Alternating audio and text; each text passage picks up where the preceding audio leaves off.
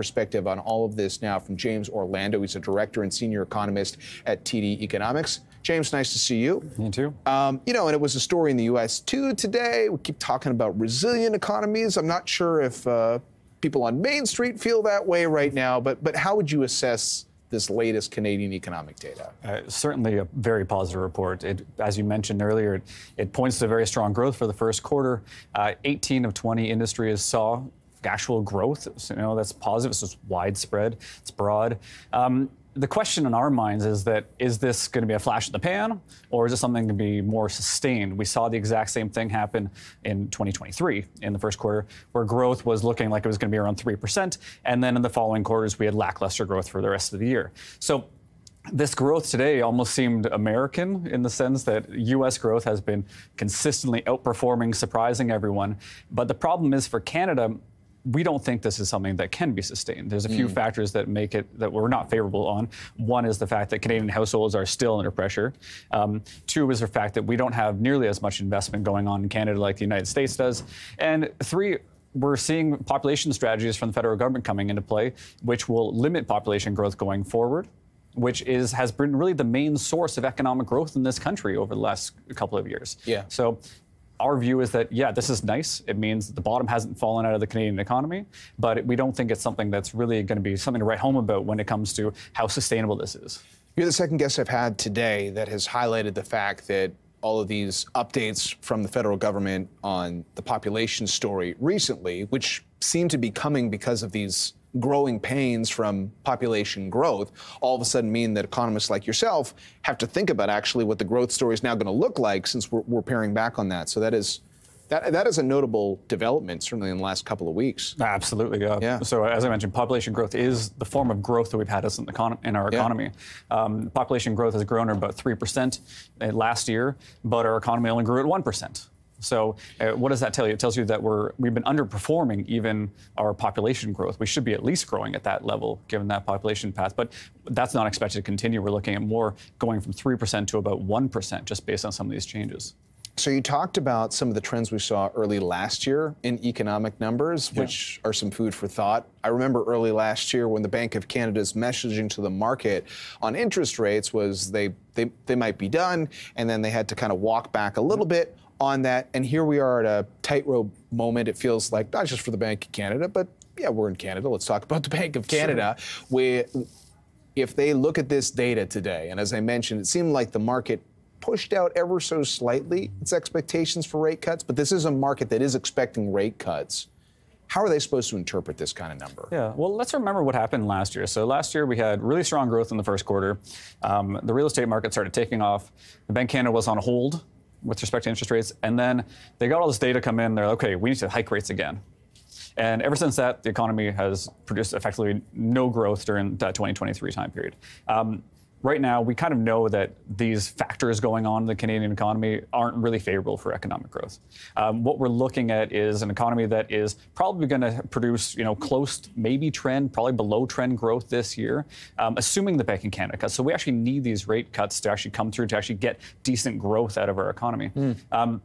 I think the big factor for the Bank of Canada is how much time can they wait? If the economy was actually producing negative growth, we're starting to see job losses, you know that the Bank of Canada would be already cutting interest rates because inflation is already within their target window right now of 1% to 3%. So this report today, the recent economic data we've gotten that shows the bottom isn't falling out, but it doesn't show that we're probably going to be accelerating into the future, probably just means that the Bank of Canada has optionality with respect to when it can actually decide to cut interest rates. And so that's why you're seeing people move from June towards July for that exact reason. So my final question, because you talked about household debt, which is a differentiator from the United States. I mean, it's true, like the employment picture has had some signs of weakness, but you could also argue it's been resilient. So if we shift the subject to the number of Canadians who have mortgages that will renew over the next couple of years, this is also one of those things that comes up. Like, even if you're still employed, but if all of a sudden you become the latest person to get mortgage sticker shock, how does that impact the economy from here? So how does the Bank of Canada have to think about that differentiating factor versus, say, the United States? Yeah, so we had Americans, after the global financial crisis, spend 10 years deleveraging. And so going into the pandemic and since then, they've been in a great financial position to be able to handle the impact of high inflation and high interest rates. So we haven't seen Americans having to pull back their spending. But if you actually follow people through time, so Canadians through time, you look at measures like spending per person in Canada. This has been negative consistently for actually the last 3 quarters and 5 of the last 6 quarters in Canada. So really, since the Bank of Canada started increasing interest rates, per person spending is being cut. And our own internal data that we have, when we follow mortgage holders through time, we show that Canadians, when they reset their mortgages, are pulling back their spending, probably about, on average, about 2%. And we know 2024 is going to be a big reset year because mortgage rates really haven't fallen very much. Yeah. So every single person that resets this year is getting, as you say, a sticker shock, which means that they're going to have to pull back spending in other areas of their spending basket. And so that's tough for businesses. They're seeing spending being pulled back on what they're trying to sell. So I'm going to squeeze in one more question. I'm delighted that you brought up the past decade. It's a bit ironic what you're talking about, because it was, given our relatively strong balance sheets for households going back to the financial crisis, that allowed Canadians in a low interest rate environment to start taking on debt. Yep. And so one of the questions, I guess, going forward when it comes to like the housing market in particular is, you keep hearing people say, we need more productivity in this country. Mm-hmm. And I keep hearing the experts say, well, we're putting so much time, energy, and money into the housing market. Oh, yeah. That makes it very difficult for us to do all those things you're supposed to do to have a great long-term growth plan. I mean, what is your quick fix on productivity? Is there one? Yeah, there's probably no quick fix on this thing.